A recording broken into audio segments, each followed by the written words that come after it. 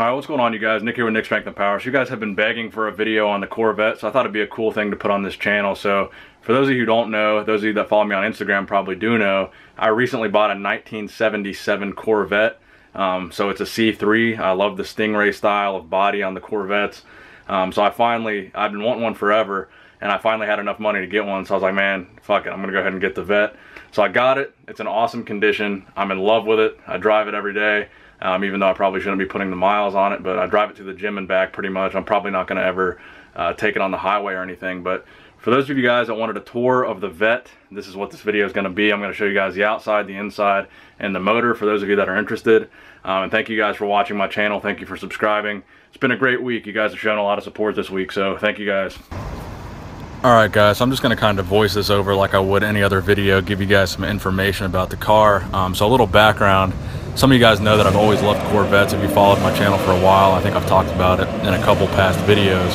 So finally I pulled the trigger and got one. I was looking on Craigslist and I came across this one right here. The color is actually like a deep navy blue. I know it looks kind of black in the video, and I actually thought it was black when I saw it on Craigslist. But when I finally showed up to look at it in person, it's actually a nice navy blue. So blue is actually my favorite color, so it worked out pretty good. So here I'll put on the hydraulic lights for you guys. The headlights look kind of goofy. I think they mess up the flow of the car, so I try to only drive it in the daytime because I like to keep those headlights down. But overall, I'm just going to give you guys, first I'll give you a 360 view of the car, just go all the way around it. The paint is in very good condition. It's a 1977 Corvette C3. I've just always loved the Stingray style of Corvette. I just think the shape is absolutely beautiful. I said in my Instagram post about it that I think I should have been born in the 70s, because I think everything in the 70s was just, you know, really the ideal. 70s bodybuilding, the golden era, and 70s Corvettes, man, are just the coolest looking Corvettes. Like the 68 Corvette, that's a pretty badass looking Stingray too, but overall I just love the look of the 70s Corvettes and some of the late 60s, and I think the same applies to bodybuilding. So a lot of people just wanted to see a 360 of the car. But yeah, I just waxed it today, or the other day, since you're watching this, not the same day that I filmed it, but I just waxed it. I did a layer of cleaner wax, and then I put a layer of regular wax, and then I washed it, so it's looking pretty shiny right now. There's no major defects in the paint, which is pretty surprising for a car this old. Again, 77, it's 2017, so this is a 40-year-old car. And we took it to have it looked at a car dealership, and they actually said this is one of the best condition 77 cars they've seen. And they said that I should go ahead and pull the trigger on it. They looked at it, they said there's not a lot of rust on anything underneath. There's not any major problems with it. So here's the interior. It's nice blue leather. I don't know if you can see that very well, but the interior is nice and blue. It's kind of a royal blue color. The leather is in excellent condition.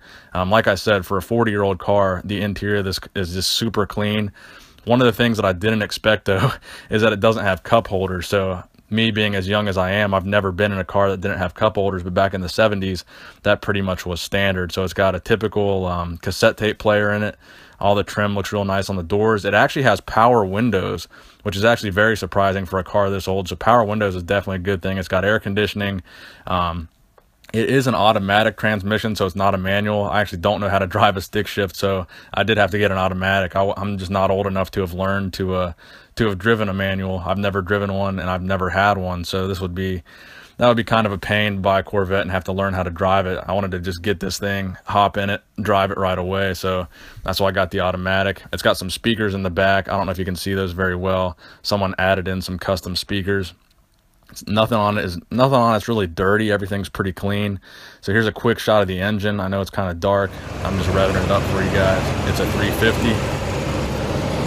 So I hope you guys enjoyed the video. I hope you guys like kind of these little vlogging style videos where I show you a little bit about my life. And if you did enjoy it and you do like the car, please give the video a thumbs up, and thank you guys for watching.